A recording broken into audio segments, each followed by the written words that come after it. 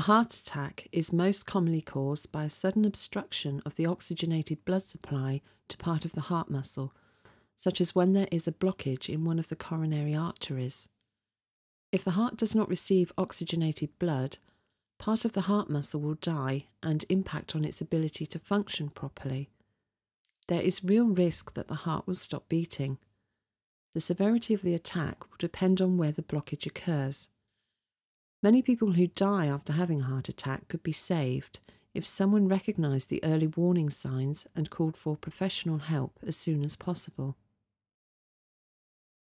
The recognition, signs and symptoms. Central, vice-like chest pain. Possible pain down left arm or in jaw.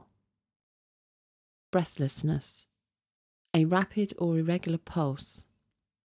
Rapid breathing and a shortness of breath.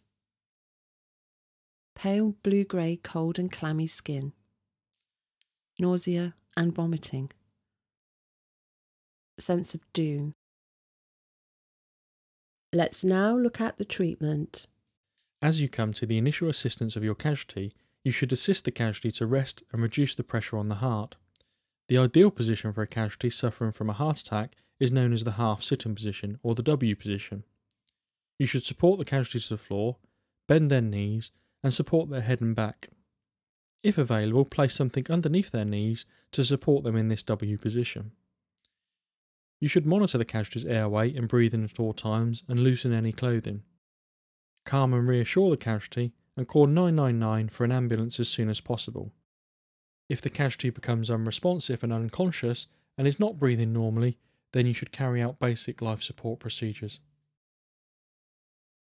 So, in summary, often confused with indigestion, but never again. Take action as every minute counts. Reduce pressure on the heart. Dial 999. Be prepared to provide basic life support. You can administer aspirin if you are sure your casualty is not allergic. Any doubt, do not administer.